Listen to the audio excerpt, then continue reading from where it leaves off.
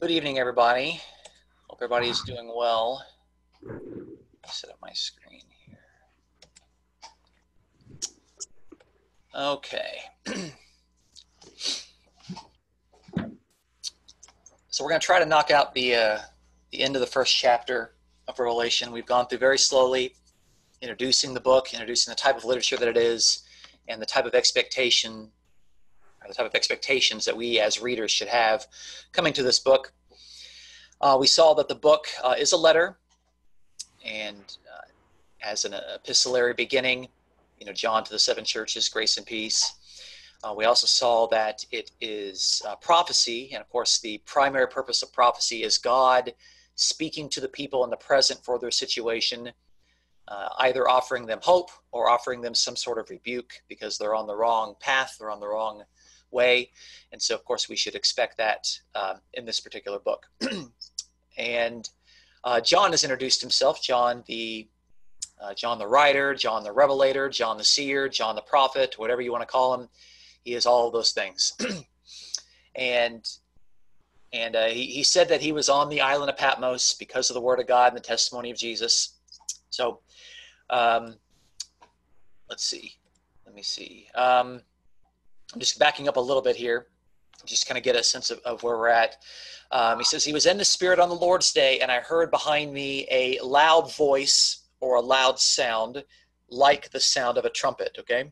So he's on this island, he's in the Spirit, he's already in a spiritual state of things, he's in some sort of spiritual trance, you might say. He's receiving this visionary experience, and he hears behind him just this sound or this voice. It was like a trumpet. That's the best thing that he could use to describe it. And this trumpet-like sound, that's something else that I think we need to realize is that apocalyptic literature is supposed to be a literature that kind of it punches us in the feels. It's something that's supposed to be experienced, and we listen to these words and we need to think to ourselves, how does this make me feel? Does this make me feel good? Does this make me feel uncomfortable? Does this make me feel a sense of awe? Does this make me feel a sense of terror? And so it's deliberately written to evoke and to provoke various feelings. And so, just ask yourself that, how are you emotionally responding when you're hearing these things? Okay. Behind him, here's this trumpet, and this trumpet sound says to write in a book, literally write in a scroll, what you see and send it to the seven churches: Ephesus, Smyrna, Pergamum, Thyatira, Sardis, Philadelphia, and Laodicea. And then I turned to see the voice. Okay, he's already got to reorient himself. Okay, behind him he heard a sound like a trumpet that's telling him to write these things down. And even though he's already in a relationship with the Spirit, even though he's in a spiritual visionary trance, he still has to reorient himself and look the other way. Okay, he still has to make sure that he is doing what he needs to pay attention. Okay, and something else here too, I didn't mention this last time, but this is going to be an interesting interpretive point. Is that let me actually back up and see how this is. Okay, is that sometimes the book of Revelation is first going to tell you something, okay, or someone is going to, one of the heavenly beings or God or an angel or Jesus, they're going to tell John something, and then when he looks and he sees it, what he sees further unpacks what he was just told. Okay, so you got to remember that. So it's a common theme that we're going to see in Revelation. We're going to see it in chapter 5. We're going to see it in chapter 7, and we definitely see it here, is that he hears something first, and then when he turns and looks at it, what he sees further unpacks and gives clarity to what he hears. Okay, so whatever he hears first is not the last word. It's not the final word in the description of whatever that thing was. Whatever he sees right after it is going to give clarity to that aspect of the visionary experience. Okay, so hearing first, seeing second, and what he sees further unpacks and clarifies what he hears. A good example is in chapter 5, where he hears to stop weeping because the Lion of the tribe of Judah the root of David, has conquered. And so, okay, what does he hear? He hears that Jesus is a lion-like conquering figure. But then when he turns and he looks, it's not a lion, it's a lamb that's been crucified. How does Jesus conquer as a ferocious lion? He does it by dying, not as a ferocious animal, but as a weak animal. And so what he sees further unpacks what he's already heard, okay? So that is a literary theme in this book that we need to, I'm telling you now, you need to be aware of it. But here's a good place, okay? He's already heard behind him this powerful sound of a trumpet that is commissioning him authoritatively, that he needs to take the things that he is receiving in this visionary experience and to communicate it to these 7 churches. And then when he turns, verse 12, when he turns to see this voice, think about that, he's turning to see a voice speaking with me. And what does he see? He sees the 7 golden lampstands, verse 13, and in the middle of the lampstands, he sees one like a son of man, clothed in a robe reaching to his feet, girded across his chest, was with a golden sash, okay? So he hears this powerful voice. It's this powerful trumpet, okay? And oftentimes a trumpet in the Bible indicates that somebody important is coming. Okay, the trumpet sounded, I believe it's in Exodus 19, before the arrival of God on Mount Sinai, on Mount Horeb. And of course, at the last trumpet, at the final trumpet, Jesus is going to return. We know that from 1 Corinthians 15, 51 through 52. At the last trumpet, that's going to happen. And then we know later in Revelation 11, 15, at the 7th trumpet, the kingdoms of this world become the kingdom of God and of its Christ. Okay, so someone is coming. How do we know what that is? Well, it's the Son of Man. Actually, it's one like the Son of Man. And he is in the middle of these 7 lampstands, okay? We talked about this before. We talked about this last week because we know down here you can see that right here, got it highlighted. The 7 lampstands are the 7 churches, okay? So I made some notes about this. I made some notes about a lampstand, okay? Because remember, Revelation is trying to give symbols and imagery to further define and explain its message, okay? So to say that a church is a lampstand, well, for me, that brings about 2 different points, okay? Number 1 is that a lamp or the lampstand involves temple imagery. Okay, I talked about how that the Solomon's temple had 10 of these lampstands, and Herod's temple had 1 of these lampstands. And so Jews who knew what that lampstand symbolized knew that it symbolized the temple and the presence of God in that particular temple. Of course, the lampstand you see in reference to Hanukkah, which is the Jewish festival that commemorates the rededication of the temple, as described in 1st and 2nd Maccabees. And so here to say that the church is a lampstand is another way of saying the church is the new temple of God. Okay, the church is the place in which God dwells and the place where the Spirit dwells. Of course, that's not new to us. We've already learned that in Paul. Paul's already said that you, 2nd person plural, are the temple of God. Okay. We also know that a lampstand functions as a lamp as a sense of outreach and evangelism. Jesus said in Matthew 5, you are the light to the world. Okay. And by the way, there in Matthew 5 in the Sermon on the Mount, that's also 2nd person plural. Not you as a singular person. You collectively, the body of Christ, you are the light to the world. Now, formerly, in Isaiah, the servant, God's servant, is also called the light to the world. In Isaiah 42, Isaiah 49, Isaiah 51. And of course, Jesus himself in the New Testament embodies that vocation of the servant. And Jesus can say in John 8 and verse 12 that I am the light of the world. So a lampstand, obviously, even in the Sermon on the Mount, you don't, where do you put the lamp? You don't hide under a bushel. You put it up, and the lamp functions as a sense of outreach and a sense of evangelism.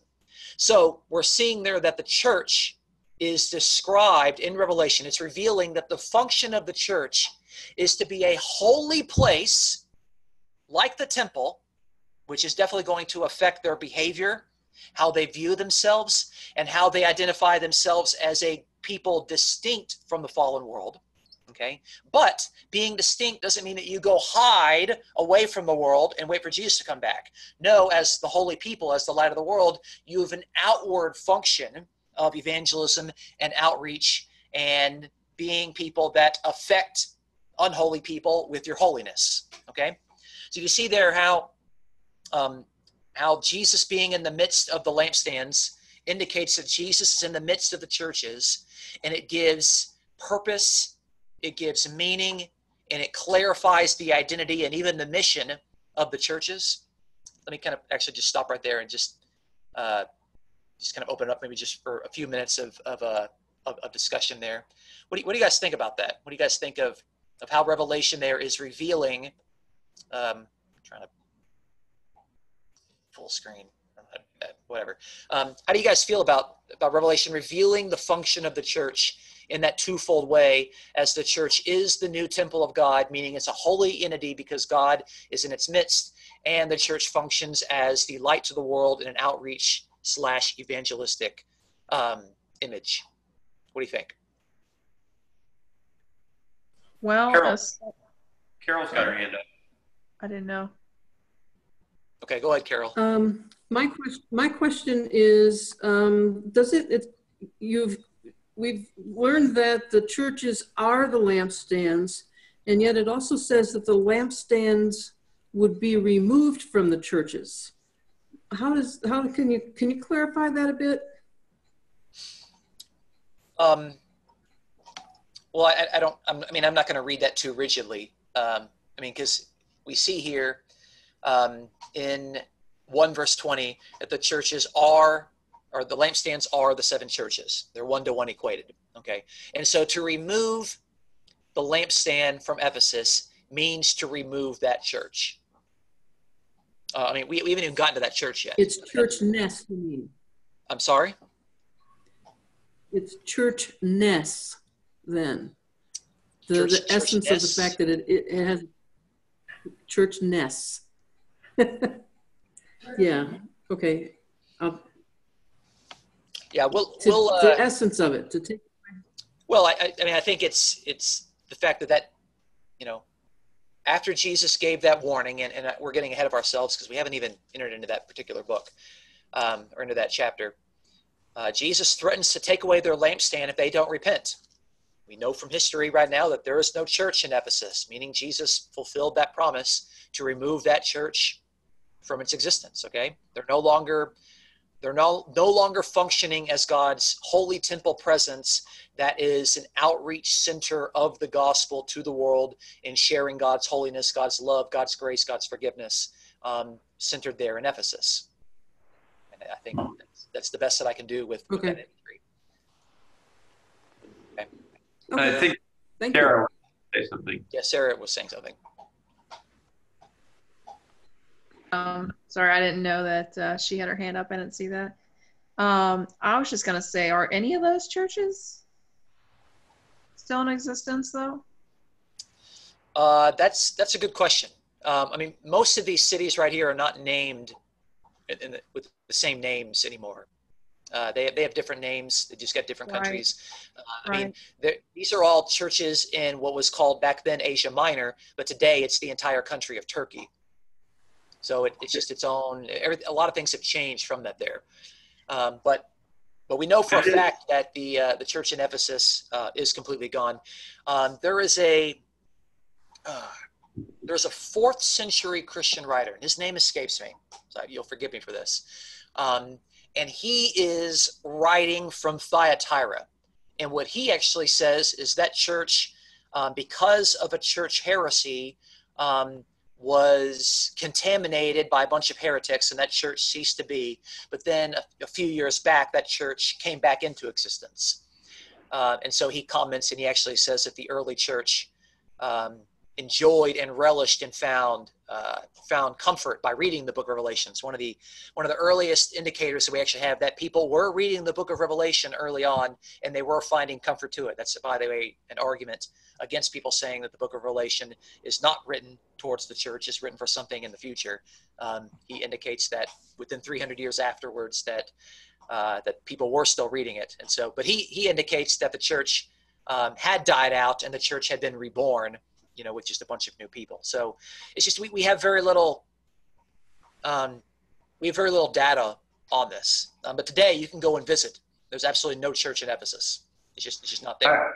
I did a little bit of research into the church at Ephesus and its history, and it was really interesting. They must have gotten their act together up to this morning, because it did last a very, very long time.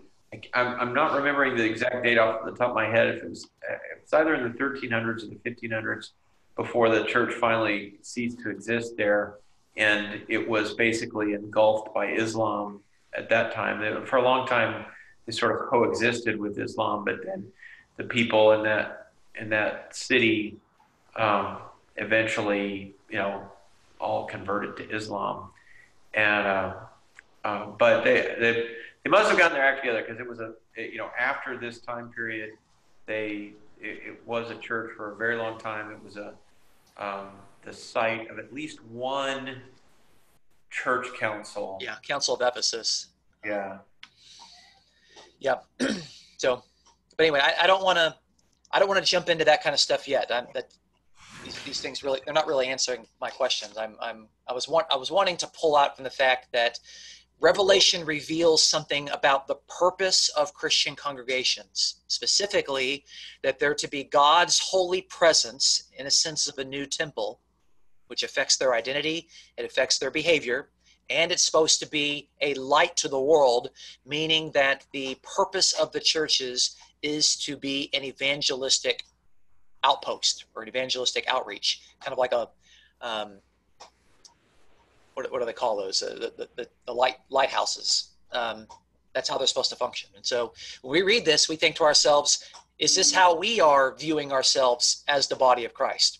Are we viewing ourselves as holy people, set apart and distinct from the world, but because we're God's holy people, we are set apart for a purpose, which is to be speaking the word of God to other people in hopes that they accept it and, come to find truth and redemption. So that's just kind of that's what I think that this book is revealing, at least on this particular point. But I do want to hold off. We'll spend considerable time looking at the seven churches, but I don't want to get ahead of ourselves on this. Okay, let's kind of pick back up here. I want to look here at the description of Jesus.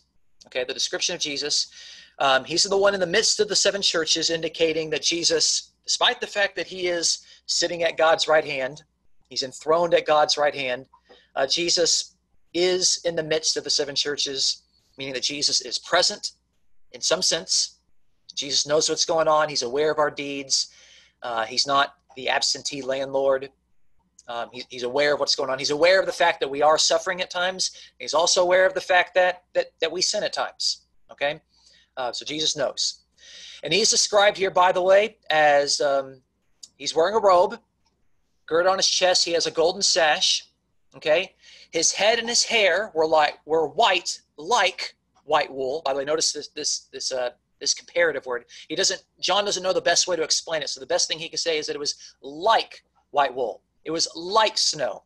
And his eyes were like the flame of fire. Okay? I just want you to picture this in your mind. You get you hear this massive trumpet behind you. You turn and you look, and it's this glorious figure who, let me just kind of look at these things here. He's wearing this long robe. He's got a gold sash. His hair is just white and it's just bright like wool and snow. His eyes are on fire. Verse 15, his feet were like burnished bronze. By the way, this word for burnished bronze is the very first time that it appears in any sort of literature. And so it's like John has to make up a word to even explain what he's trying to say. There's no evidence of this word for burnished bronze prior to the book of Revelation.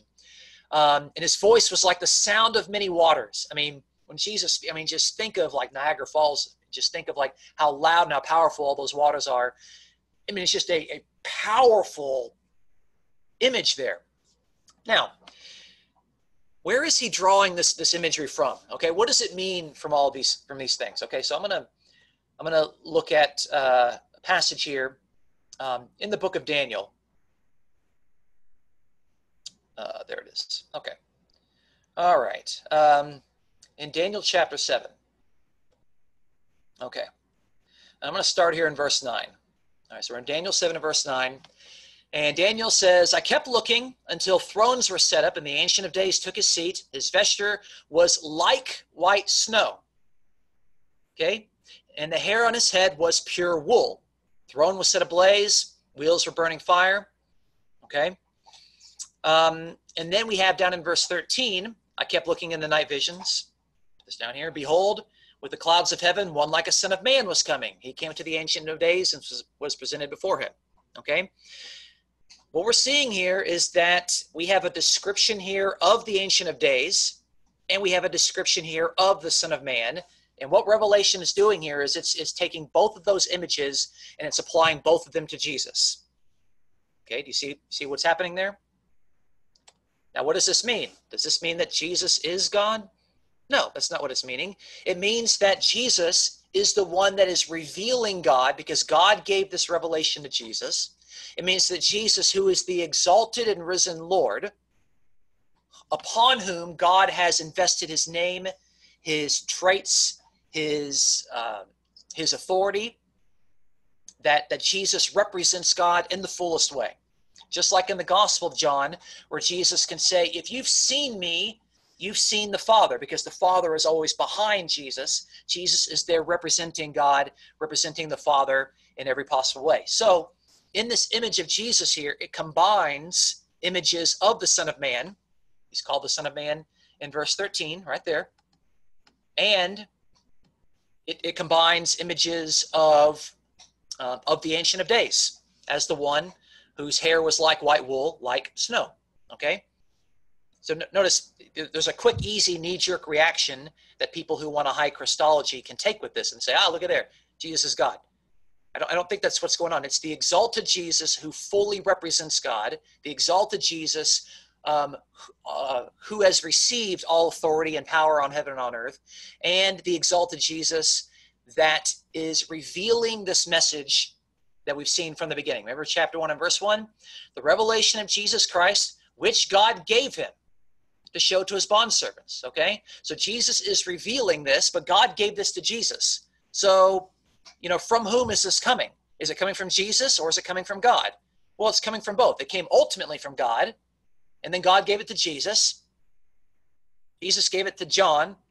Jesus gave it to the angels. The angels gave it to John. John gave it to the bondservants, and now we're reading it today. Okay? Do you see what's going on there? In verses 12, 13, 14, and 15, we have lots of descriptions there. I didn't even read. Yeah, I read 15. We have lots of descriptions there that are combining images of the Ancient of Days and images of the Son of Man and putting them all together on Jesus, because Jesus fully represents God. Let me tell you, as Unitarians, you cannot be upset about that. That should not make you feel uncomfortable. You need to have an understanding of Jesus that allows you to be comfortable saying those things. Okay, I've seen some people, say that that Jesus is nothing like God. That's just not true. Jesus is the closest human being to God that we have ever met. Jesus fully represents God in every possible way that a human being can do. So I think we need to be comfortable saying that. We need to be comfortable making those particular points. By the way, the most exalted things that are said about Jesus in the Bible are after his resurrection. After his resurrection. After Jesus' resurrection, he was given all authority on heaven and on earth. And Philippians 2 says that God exalted Jesus and gave him the name which is above every name. Okay? So Jesus shares God's authoritative name. Why? Not because Jesus is God, but because God is sharing that with Jesus, and God has invested that authority in Jesus. So when we see Jesus looking and sounding like God, doesn't mean that he is God. It means that he is God's fullest agent and God's fullest representative in the best sense of that word. Okay? Let's see here. Move on a little bit. Okay. Yes, we read there in verse 15. Voice like the sound of many waters. I mean, he's a very, very powerful figure that is revealing this message and has kind of snuck up behind John as John has reoriented himself. Okay. Now notice this. In his right hand, he held 7 stars. Okay. Now let me ask you, is it significant at all that he says it's in his right hand? Why not his left hand? Okay. Let me just ask you, just based on your understanding of the scriptures, what is the significance of Jesus having something or possessing something in his right hand? What do you think? What is that? What image does that bring to The right mind? hand is the hand of blessing. I'm sorry, right hand is what? The hand of blessing. It's a hand of blessing. A hand of blessing. Okay. Okay. So it's a hand that blesses. What else? Strength. Say it again. It's Sorry. favored. Strength. Strength. Yeah, that's The definitely favored okay. one on the right. Right. Remember when Jesus was exalted to heaven? Where is he Right sitting? hand of God. Yeah. He's at the sitting right hand of God. He's sitting. I mean, he's God's right hand man. Okay. The right hand is the hand of power. It's the hand of authority. I mean, most people in the Bible are right-handed. Okay. That's how you get things done. That's how you accomplish things. So here, when we say that in his right hand, he is holding 7 stars. What does that mean about that image? That means that Jesus is in control of whatever these 7 stars are. Okay, well, he hasn't revealed yet. We're going to learn at the end of the chapter what it is. But Jesus is holding these 7 stars. Okay. Now let me tell you. Let me show you a coin from the 1st century. Okay, there's a coin in the 1st century. Okay, this was minted during the time that the Book of Revelation was written. How do we know this? Because this is Domitian. Okay, Domitian was the emperor from the year 81 to 96. Okay, so his reign overlapped the writing of the Book of Revelation. And so here you've got Domitian, and it says he's Domitian. He is the son of the divine Caesar. Now on the back, you've got Domitian's child. The child's name is Jupiter. What do you think that big sphere thing is that the child is sitting on? What does that image look like to you? What is he sitting on? Is it a ball of yarn? Is it a kickball? Wouldn't that be the world? It is the world. Okay, now what is the image of the emperor's son? And if the emperor is called God, what is the image of the Son of God sitting on the world? What does that mean? He's the ruler. Right. All right. So this is an image saying that the emperor and his family, they are ruling the world. Okay. Now notice this that's going around here. What is this? 1, 2, 3, 4, 5, 6, 7. Surrounding the emperor's son, who is sitting on the world, are 7 stars. What sort of imagery would you, if you had this coin, be telling you? It would tell you that the royal family, the emperor's family, not just the emperor, but his entire family, they rule the world, and surrounding them are the 7 stars. What did Revelation just tell us? Revelation just said that Jesus holds the 7 stars. What did Revelation already tell us in Revelation chapter 1 and verse 5? That Jesus is the ruler of the kings of the earth. Okay? Revelation is telling us something different than what the culture is trying to shove down your throats. The culture is saying, no, the Roman emperor is God, his children are the sons of God, and the Roman emperor and his family, they rule the world. They are the ruler of the kings of the earth, and the 7 stars surround them. Revelation says, no, Jesus is the true ruler of the kings of the earth, and Jesus holds the 7 stars. Okay? So don't tell me that the book of Revelation has no context in the 1st century. That's a joke. Okay? I mean, you look at that. What does that mean to you? I mean, you don't have to have words on that. It's very, very powerful. You can see that. You can see Domitian there, and if you can kind of read the Latin letters, you can kind of make out Domitian. You see a childlike figure. By the way, his child's name was Jupiter, and his child had died during his reign. But sitting on a globe and surrounded by 7 stars. This is a coin that was minted right around the time when the book of Revelation was written. Okay? To me, that's very, very powerful. Sorry, go ahead. Do historians know what those 7 stars represented on that coin? I don't know in particular what that is. This is something that they got out of a museum. Now there are tons of Roman theologies that deal with astronomy and deal with magic and the looking at stars for that sort of stuff, but that's not necessarily a Jewish or a Christian thing. So I will admit that I do not know what the 7 stars mean right here, but what I do see here is a coin that was minted during the time of the book of Revelation and thereby this imagery to me is not a coincidence. So that's the I can admit to you I don't know. I don't know what that means. I probably could take some time and to dig into it, but the source that I got from this didn't say anything in regard to what the purpose of the 7 stars meant. So it'd be interesting to find out and see if there's even a further connection.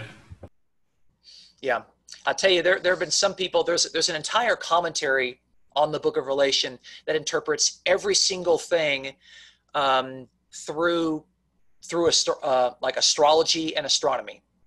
I mean, someone was able to get as much information as he can. He tried to interpret the entire book that way. It's been rejected by basically every scholar today as like, you're just reading all this into the text. So I'm sure I can try to dig this up, but like the vast consensus of scholars have said that astronomy and astrology are not really relevant to understanding these particular features. Now, granted, like this is something that's outside of the book. Like this is a coin that I'm pointing to you that's not in the text. So, but yeah, if I figure that out, I'll mention it during the next time I teach. Okay. So Jesus holding in his hand 7 stars. By the way, I'm just going to give you the heads up. In verse 20, he says right here, these 7 stars are the angels of these 7 churches. Okay. And by the way, I do think that this does refer to angels, as in angelic messengers, heavenly beings. Okay. I don't think these are human messengers. I do think consistently throughout the book of Revelation that angels means heavenly attendants, heavenly messengers, heavenly emissaries. Okay. Not human messengers. We can have a discussion on that if you'd like, but I think it's more consistent to see that he uses the same word to refer to the same emissary. Anyway, so Jesus right there controls the 7 angels, but it's not just 7. Remember, 7 is the number of completion. It means Jesus has control of all the angels. Okay? Let's look at this here. Out of his mouth came a sharp 2-edged sword. Out of his mouth came a sharp 2-edged sword. Okay? Now, people think right here, oh, look, this means that Jesus is a warrior person. Okay, by the way, this is the only weapon in the book of Revelation that will ever be used to describe Jesus. The only weapon that Jesus ever has in the book of Revelation is a sharp 2-edged sword. But notice, it's not just a sharp 2-edged sword that, he's got in his hand or he's got in a hilt. It comes out of his mouth. It's a sword that comes out of his mouth. And this is drawing on the Old Testament and drawing on imagery from the Hebrew Bible. Okay, so let's look at some of this. Okay, I encourage you to follow along with me. Let's look at Isaiah chapter 11. Okay, by the way, Isaiah chapter 11 is one of the massive visions in Isaiah that deals with the kingdom and deals with the description of the future Messiah. Let's look at this. Okay, it says right here in Isaiah 11 verse 1, then a shoot will spring forth from the stem of Jesse. Jesse, by the way, is King David's father. So this is a shoot that's stemming forth. This is a kind of a branch that breaks off, not breaks off, but shoots out from Jesse's and David's family tree. So it's another way of saying the son of David. And he calls it again, a branch from his roots will bear fruit. Okay. The Spirit of the Lord will rest on him. Okay. So notice here that this Messiah is not the Lord because the Spirit of the Lord is resting on him.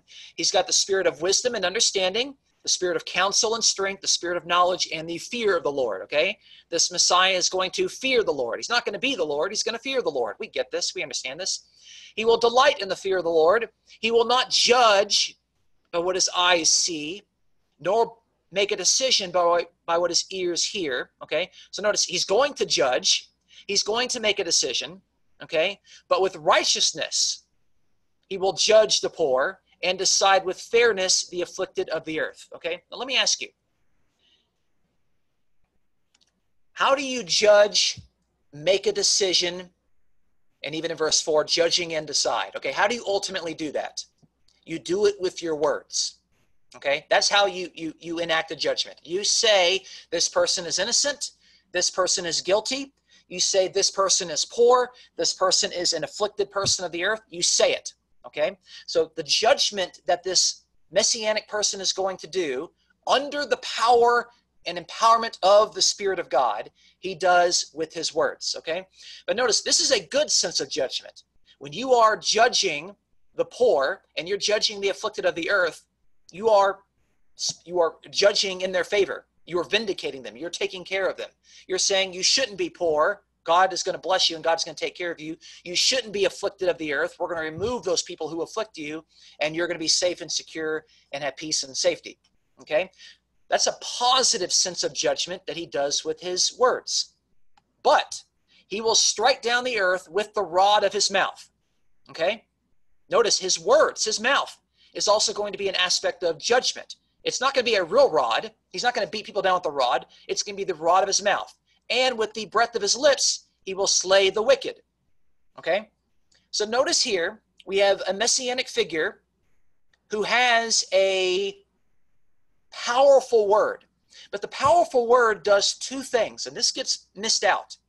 The powerful word can either bless, comfort, guide, take care of, shepherd in a positive sense, or if it needs to act like the rod. It needs to discipline. And if people get out of line, he needs to slay the wicked. Okay? But notice he's doing this with his words. His words are powerful enough to bless and to comfort, and his words are powerful enough to convict and to judge. Okay? So keep that imagery there when we're thinking about a powerful sword that comes out of the mouth of Jesus. Okay? In the book of Revelation, which is a revelation of Jesus, his words, depending on who you are, if you're a person who is afflicted and in tribulation, then you are a person that is going to take the words of Jesus in the book of Revelation, and they're going to comfort you, they're going to shepherd you, they're going to guide you, they're going to encourage you. But if you're a sinner, they're going to rebuke you, they're going to chastise you, and they're going to discipline you. And ultimately at the end, and on the day of judgment, it's the sword that comes out of the mouth of Jesus that ultimately deals with the foes. It's Jesus' words of judgment that are going to defeat the enemy. Okay? By the way, notice here, Jesus doesn't deal with people with traditional weapons. It's not with a real weapon. It's not with a real sword. It's with his words. Okay? And remember, the word, the major word of Jesus is the gospel message, which is both good news, the kingdom is coming, you're going to be forgiven, you're going to have a resurrection body, you're going to live forever on a renewed world, or it could be a word of judgment. You're a sinner, and the judgment is coming if you don't repent, and when the kingdom comes, you're going to face judgment. Okay, so even the gospel is both a two-edged message, both of comfort and of judgment. Let's look at another place. Isaiah chapter 49. It's one of these servant psalms in Isaiah 49, where it says right here, "Listen to me, O islands." There's already imagery there because islands don't listen, by the way. "Listen to me, O islands, and pay attention, you peoples from afar. The Lord called me from the womb." So someone distinct from the Lord is being called from the womb. "From the body of my mother, he named me. He made my mouth," looky here, "like a sharp sword."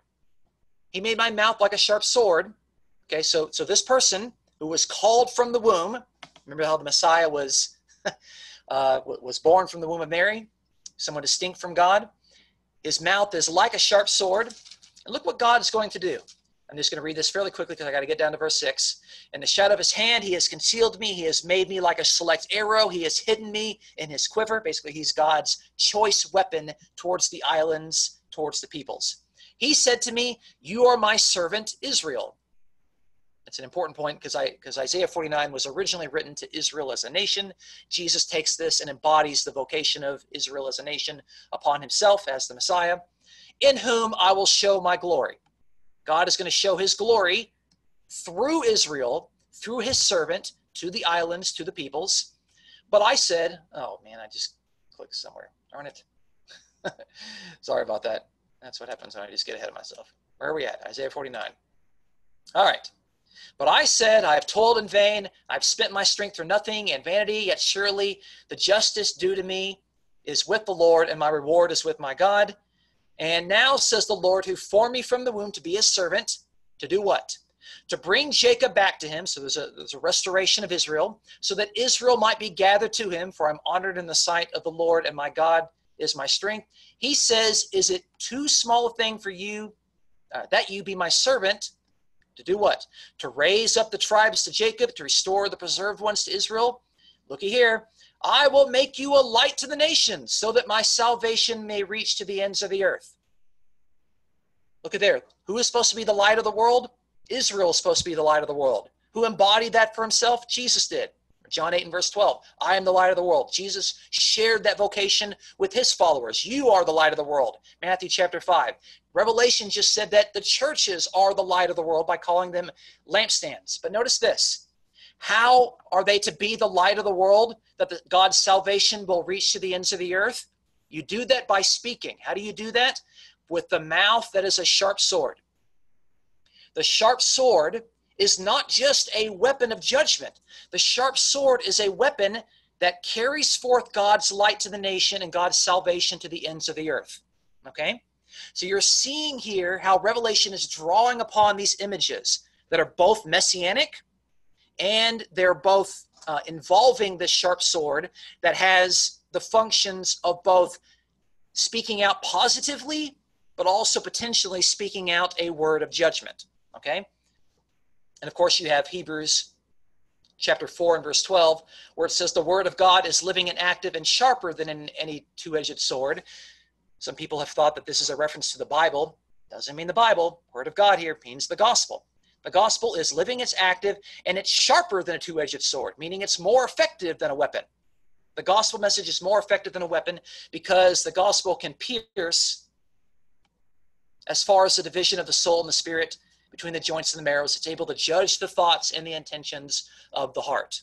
Remember how Jesus, with the word coming out of his mouth, the sword that's coming out of his mouth, it's able to also judge people correctly, judging them and vindicating them, or judging them that they are sinners. So, there in Revelation, when a sword comes out of Jesus' mouth, this is not automatically a negative judgmental image. Okay, it's, by the way, it's not a real weapon. It's just his words. But his words, as we've seen throughout the Old Testament, these words can either be comforting, they could be beneficial, they could be guiding in a positive sense. But if need be, these words are going to chastise, they're going to bring the rod of discipline, and maybe they're going to bring the rod of judgment. Okay? I mean, look at that. Just that little phrase there. Just look at the Old Testament, seeing how this works. You're seeing there that Jesus' weapons, this is the way that Jesus uses weapons in the book of Revelation. He doesn't use real weapons.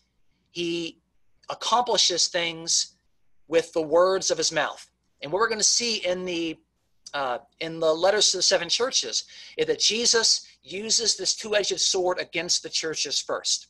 The churches first need to have the words coming out of Jesus' mouth as a message of hope. But if they need to repent, then he needs to warn them with the words coming out of his mouth as a message of judgment, as a message of chastisement, and as a message of discipline. Okay? That's extremely important, and that gets left out of nearly every reading of Revelation that I've heard preachers do. Okay. Let me stop right there and kind of catch my breath a little bit. I want to hear from some people some responses from that. Okay, like how does that make you feel? What do you think? I'm going to stop sharing my screen so I can see everybody.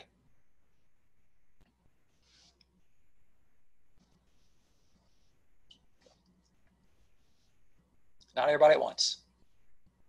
Well, No. I just think that I've always known that the sword, what is the phrase again?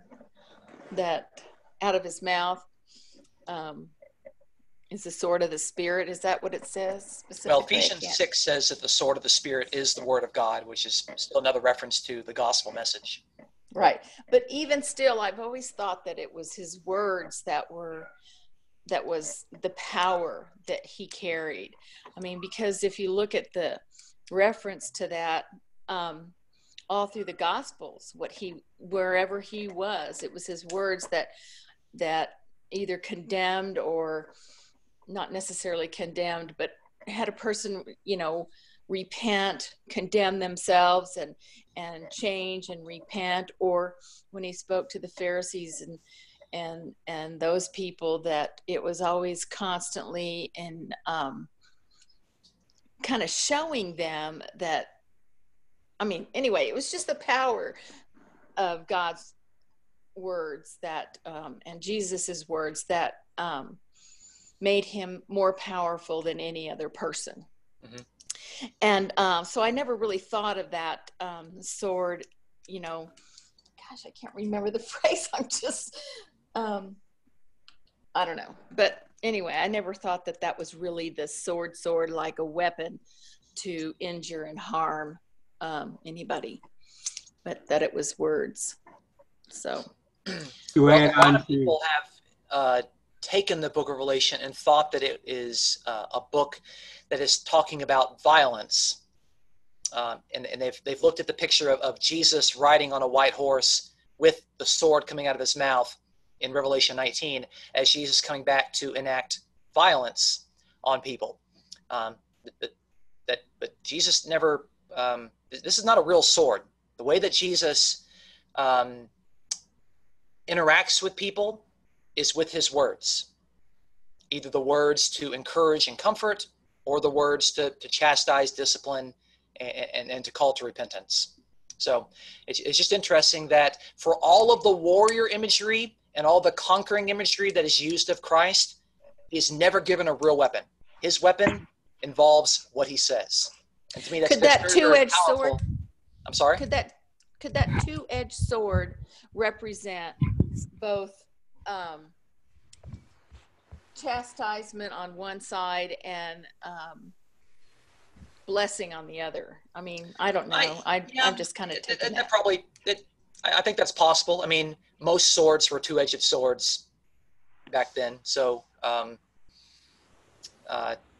you know, you might be onto something there. Yeah. I mean, granted, both of them could, you know, get the job done. But anyway, I appreciate that insight. Okay. Derek raised his hand. I think the reference back to Hebrews 4:12 is a really good one, because the context of that chapter is obedience to that word that they're hearing. And the writer's saying, if you don't obey this word, this very same word is the one that's going to judge you. Yeah. Yeah. I mean, my point is, Revelation's not saying anything brand new. Okay. This is not some sort of, like, this is something we've already seen in the Old Testament and in the New Testament. And of course, Pam brought out the reference there with the full armor of God, where the sword of the Spirit is the word of God. The full armor of God does not involve an actual weapon. It involves the gospel message. So, okay. Dean raised his hand. To add on to what I think Pam indicated, or whatever, the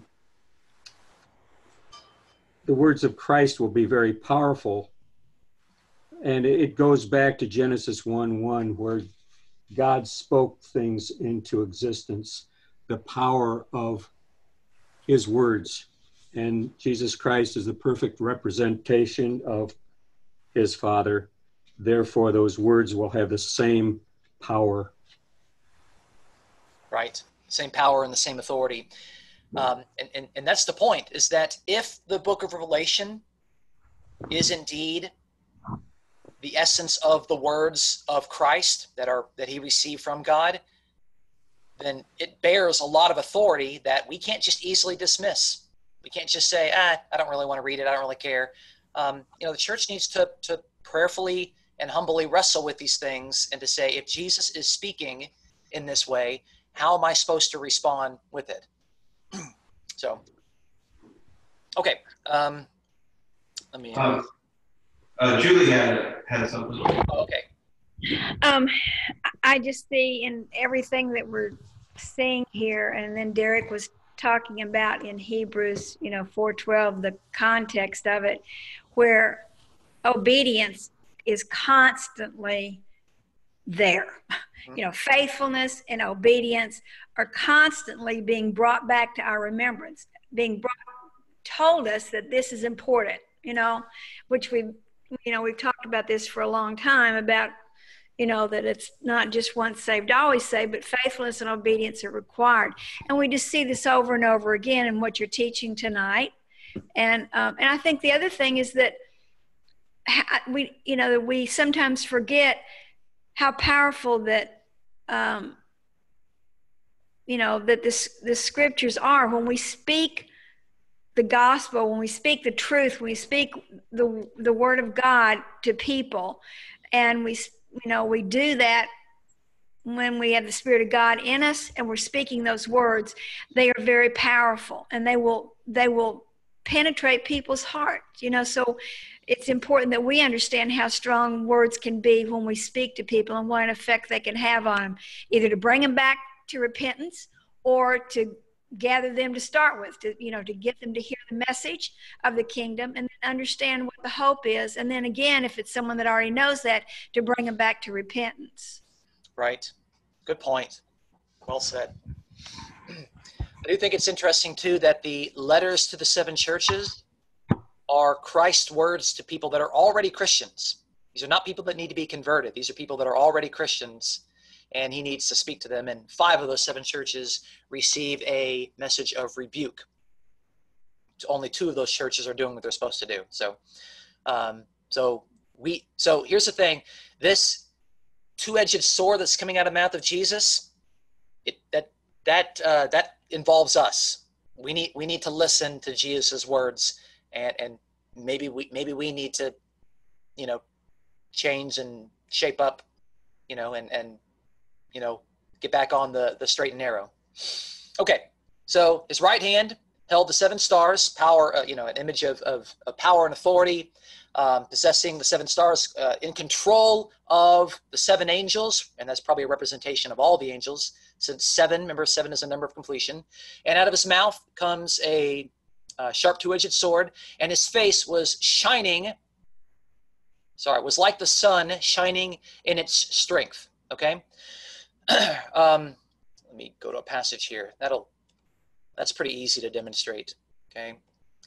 In Daniel chapter 12, in verse 2, says right here, many of those who sleep in the dust of the ground will awake, these to everlasting life, but others to disgrace and everlasting contempt. Those who have insight will shine brightly like the brightness of the expanse of heaven. Okay? Notice these are those who have been raised to everlasting life. If you've been raised to everlasting life, there is a brightness and a shining that is taking place. Okay? And it seems that Jesus in his glorified state, and of course, if you've been spending 2,000 years, Jesus now has been spending 2,000 years in the presence of God, he's just going to be glowing and reflecting the glory of God. So Jesus there, his face is shining like the sun in its strength. That's just an image of resurrected people. Jesus has been raised to immortality. The image there is one who his face is shining. This is a very, very powerful image there. So you got his hand, you've got his mouth, you've got his face. And how does John respond? When I saw him, I fell at his feet like a dead man. That's his response. There's no arrogance here. There's no pride. He's so overwhelmed that he nearly dies.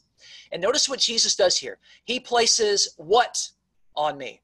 He places his right hand on me.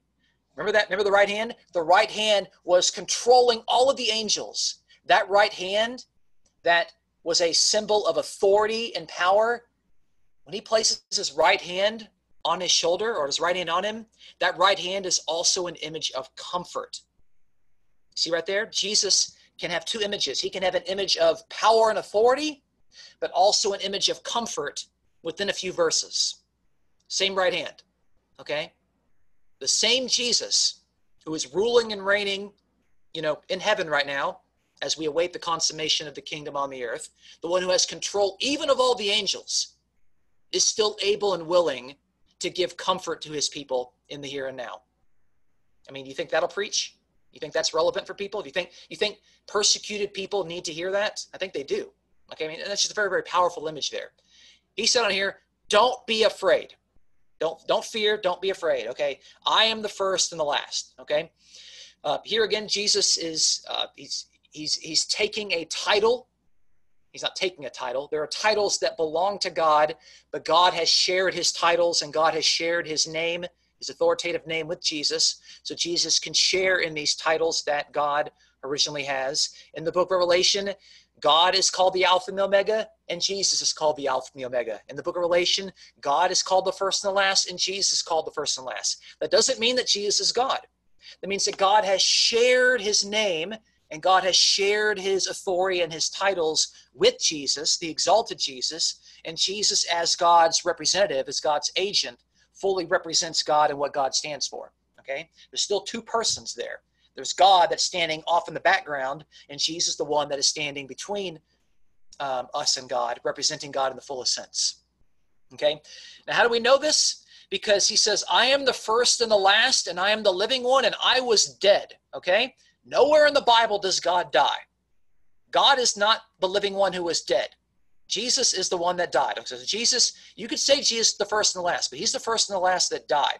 This is the big distinction between the two of them. God can't die. God's eternal. God is from everlasting to everlasting. Jesus died for 3 days. Okay, he was dead. Just dead, dead, dead. Okay, unconscious, asleep in the grave, awaiting resurrection. Behold, I am alive forevermore. And because Jesus has been raised from the dead, because he has already taken control of death, Jesus now has the keys of death and Hades. Okay? Because Jesus already conquered death, he now possesses the keys of death and Hades.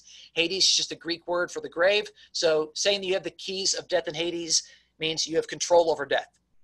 He's able to take the keys and to unlock whatever door or gate that is, and to take people out of death, to take people out of Hades. Okay? Now, let me ask you this. Do you really think that Jesus has a keychain with keys on it? Probably not. I mean, you see the imagery here. Say you have the keys of death and Hades, it means you have control over them and you can unlock them at will.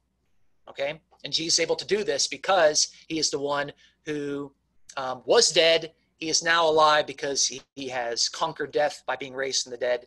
And now he has control over death and Hades, meaning the two of the same things. Okay? So whatever you want to say about Jesus in the exalted state, you can say whatever you want about him, but he's the one that died. And that means that he's not Yahweh. He's not the Lord God. Okay? God had to raise Jesus from the dead. Jesus was unable to raise himself. Okay. All right. So because Jesus is the first and the last, because Jesus is the one that is all-powerful, controlling the angels, but can take that power and can comfort John, because Jesus is the one that died and conquered death, and he's alive forevermore, and he possesses the keys to unlock the grave. Verse 19, therefore, because of all of those things, this is why John is supposed to write the things.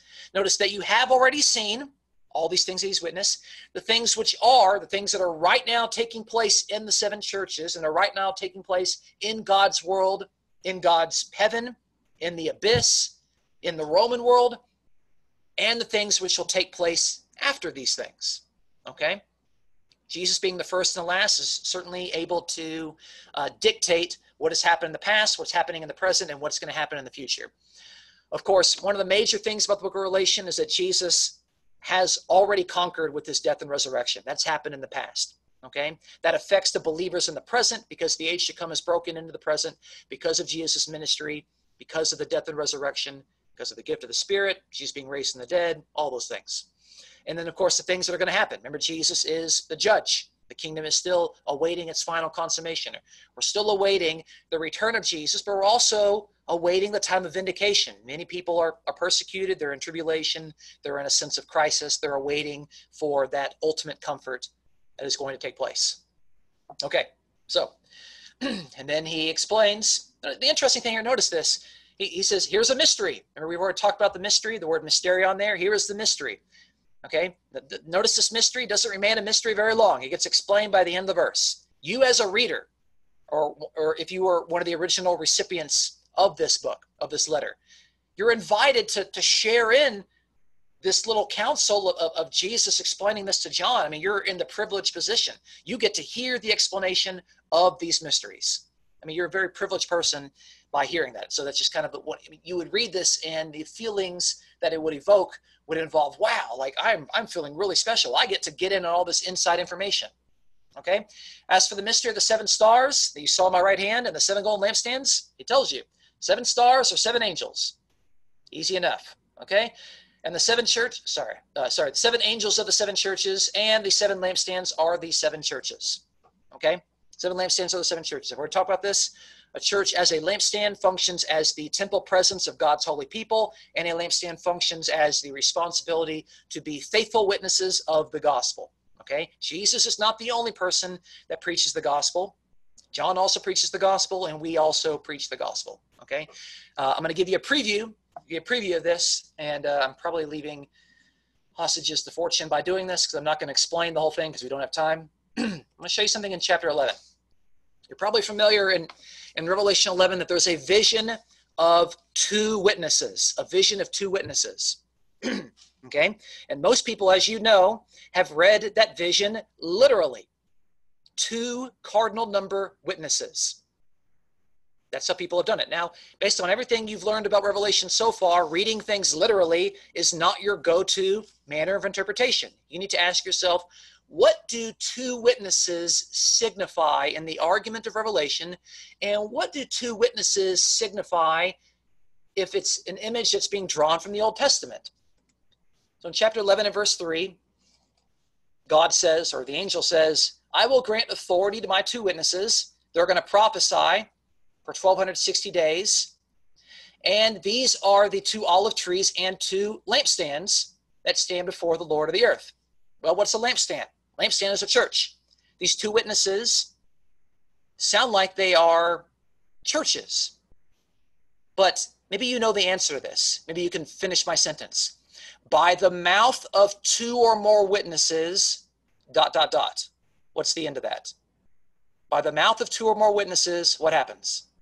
Every word of God is established or Right. something? Right. Very good. Okay. By the mouth of two witnesses, every fact is confirmed. Okay. So two witnesses is all that you need in order for God's authoritative facts, for God's authoritative words to have authority and to be enacted in the world. The two witnesses in Revelation chapter 11 are an image of the church in their responsibility to preach the gospel to the world. It is not about two individual persons. It's an image of two witnesses being the church, the capital C church, in its responsibility to be faithful preachers of the gospel to the world as God's holy lampstands. Anyway, long time until we get to go and look at all the details of that in chapter 11, but I'm just, I'm giving you the secrets right there. I'm giving you the heads up on that. And by the way, I didn't make that up. That is the majority opinion of modern scholars today. So, all right. That's the end of chapter 1. Let me kind of get some responses from you folks. Okay. How are you feeling about the book so far? Is this something that you can follow? Is this something that you can find application for your life? Is it something that you're saying, okay, I see what he's doing. I see what John is doing. I see what he's preparing us for. What do you think?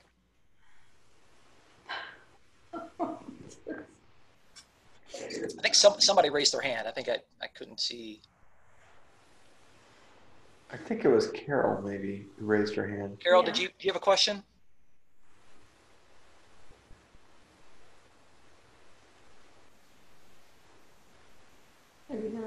Maybe not. Okay. Anybody else? Thoughts, comments? What do you think? Did I put anyone to sleep yet? No. I lost you somewhere around the two witnesses and how this is connected. Say that again. Right. Okay. So we see at the end of 1 and verse 20 that lampstands refer to churches. In chapter 11, we see that the two witnesses are called two lampstands. We know a lampstand is a church. We know that they're described as two witnesses. And so, like I said, without getting into all the details of it, the vision of the two witnesses is probably not a vision of two cardinal persons, as in like 1 + 1.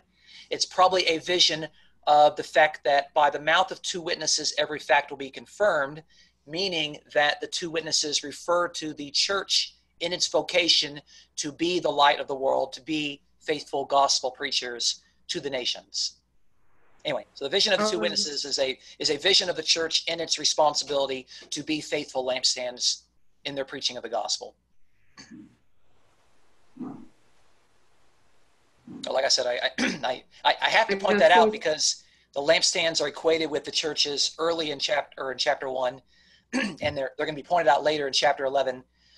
So I'm already trying to get in our mind that this book is reminding the church that it has a responsibility to preach the gospel, and that's one of the primary vocations of the church. That's not a miscellaneous thing that, like, whenever we get around to it, maybe if we feel comfortable on a good day, that maybe we'll preach the gospel if the right circumstances show up. No, it's one of the primary responsibilities of the church, and Revelation has to remind its churches of this important fact, because many churches today don't think that they have a responsibility to preach the gospel. They think, oh, that's the pastor's job. Right. Heck, most of them don't even know what the gospel is. Yeah. Sadly. Good call. I'm back. I did have a question. I started poking at my screen and I disconnected myself. Oh, okay. Does every church have an angel? We have some indication. If the it says the angel, there's 7 angels for 7 churches. Okay, so that seems to indicate that whether it's in reference to a church or if it's in reference to a community, that there's an angel for each one. Okay, and we have some precedents for this both in the Old and the New Testament. In the New Testament, we can see that there are guardian angels for people, and in the Old Testament, we can see that Israel has its own angel in Daniel chapter 10. We can see that Persia has its own angel. We can see that Greece has its own angel. That's in Daniel chapter 10.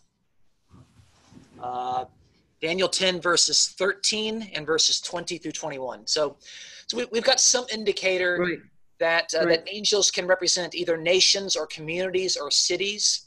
And so to say that each of these cities or communities have their own angel, that wouldn't be anything foreign to readers of the Old Testament. So we have an angel in this group. I suppose we do. And the angel's name is Valerie. Oh my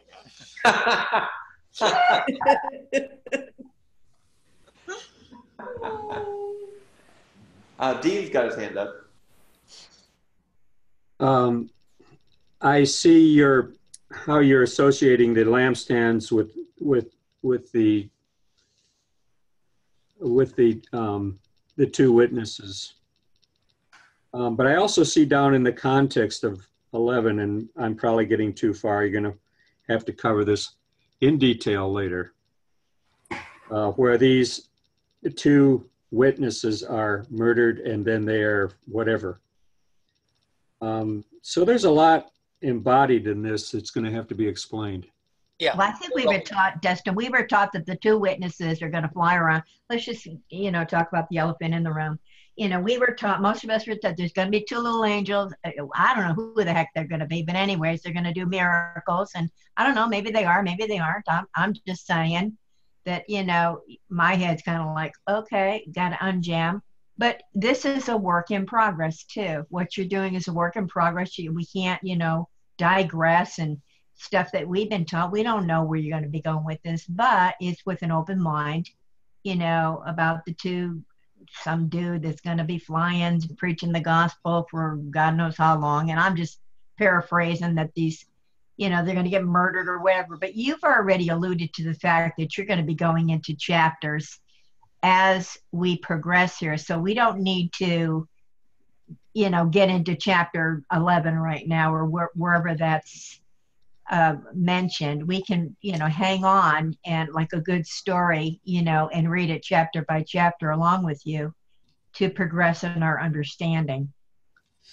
Yeah, and that's okay. That's fine. We don't have to answer all those things. I wasn't making a big point.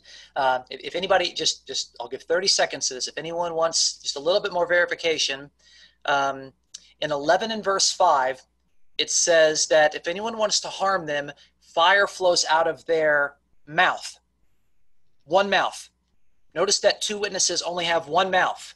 Not that fire flows out of their mouths. Fire flows out of their mouth. Notice that collectively they only have one mouth. They have one single voice. Okay, so that's one of the indicators that the 2 doesn't really refer to 2 people because they only have one mouth.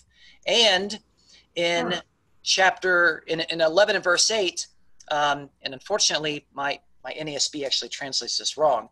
It should say, and their dead body, singular. It's one singular corpse in the Greek. Not dead bodies, their dead body. So the 2 witnesses have one mouth, and ultimately if they are conquered and killed, in the same way that Jesus, by the way, was conquered and killed for preaching the gospel, they only have one body, one corpse.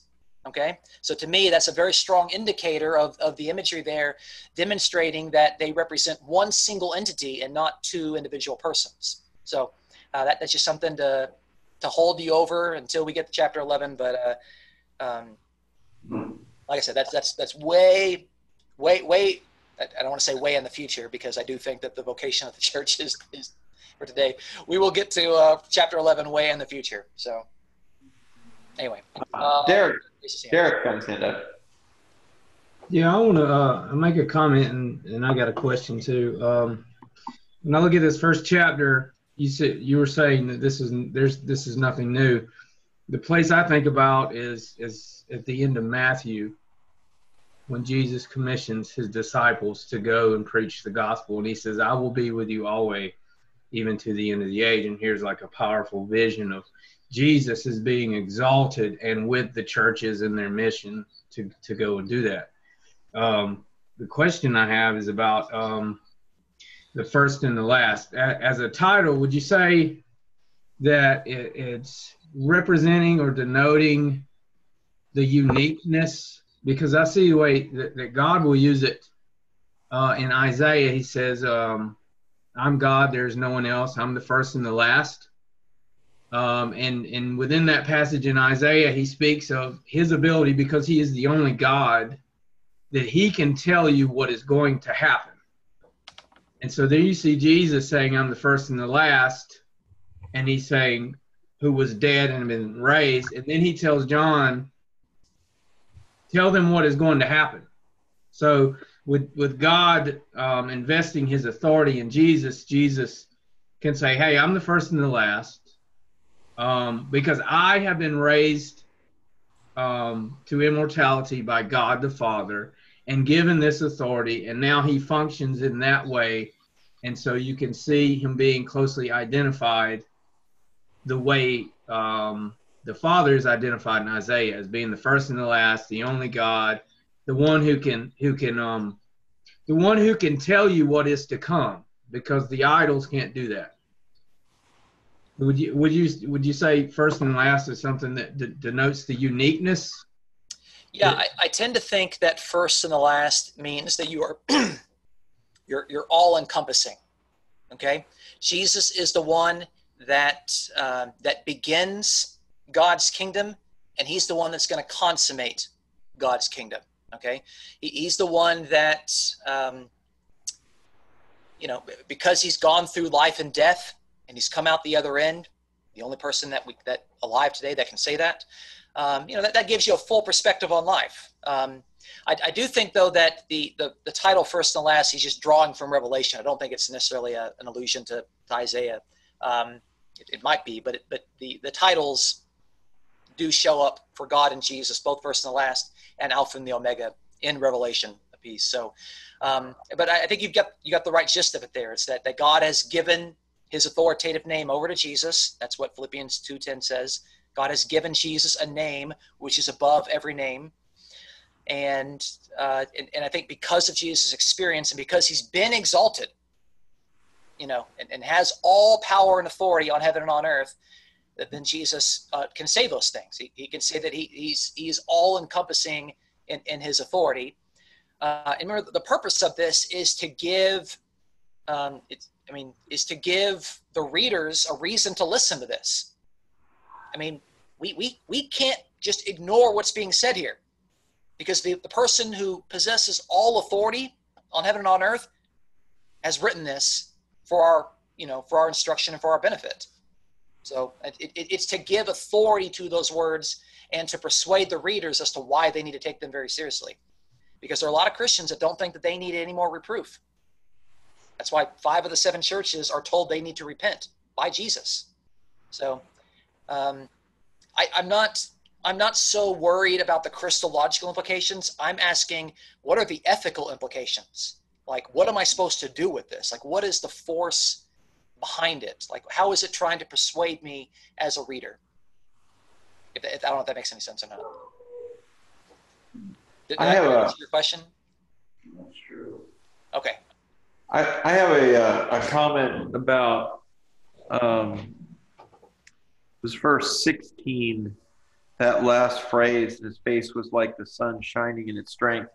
I was reminded of a couple of things, one from the scriptures and one not from the scriptures.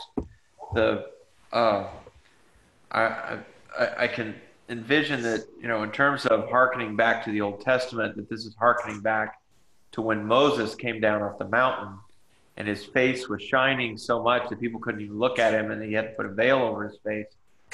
And I've never really thought about that much. It's never quite made sense to me, because we see lights all the time and we look at them, it's not like it's a problem.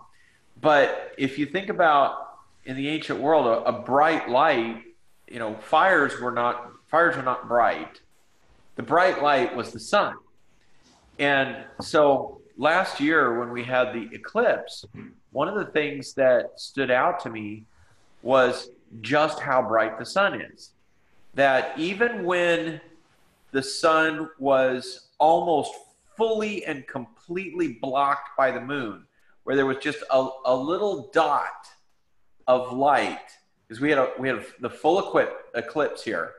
And I'll never forget this, that when the sun was coming back out, I had my protective glasses off, and that first little dot appeared, almost instantly you couldn't look at it because it was so painfully bright. That the sun, and I started thinking about the fact and when the sun is in its strength, when it's high in the sky and it's in its full light, you cannot look at it. You cannot. You try, you look up and you will instantly look away because you cannot do that. And I thought, wow, it's almost like it's saying, again, hearkening back to when Moses was bright and had to put a veil over his face, that same thing has happened to Jesus, only it's like the sun in its full strength. You can't possibly look at it at all. Yeah. That's cool. I just think it's cool. Good point. Anybody else have any questions? Anything I left out? And try to be thorough without being boring. Dustin, trust me, you're never boring. I was thinking, boring? Never boring. It was a great teaching. It was wonderful. Thank you so much. I learned lots. Thank you. Yeah. Thanks for showing up, Stacy. That's fantastic. Thank you so much. Yeah, happy to help. I'm going to stop the recording here unless anybody else has a pressing question.